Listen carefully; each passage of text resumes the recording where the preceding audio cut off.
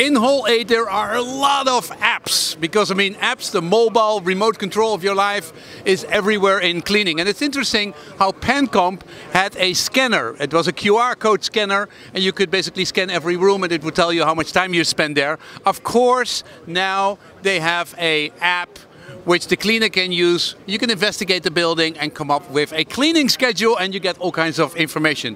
Finnish company, 45 people work there, about 10,000 people use it in Europe, and it starts at €3 per person per month.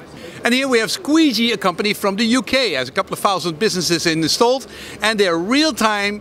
They start at €3 and they go up from there, and they have a nice dashboard. And it's really instant. So if I basically go to your app and I say, okay, these are all the things I need to do, and as I say, hop, I swipe to the right, I'm done, and immediately you see in the background the screen going up. So it's live, it's easy, it's nice, it's pleasant, gives you good information. The company is 7 people and they've been working on it for 5 years.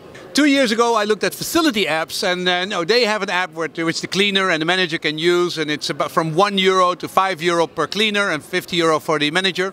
What is now innovative after 2 years? Well, they have indoor navigation. So you just have a device here and you walk around and the thing knows where I am. So let's test that out. It's over there on the screen. I'm going to walk around and let's see how good.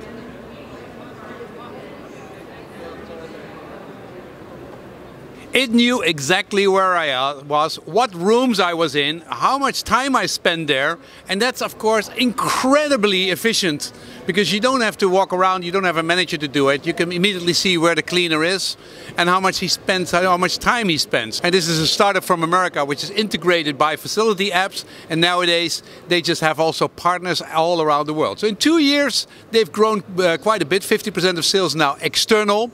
But this indoor navigation is quite a thing for the future.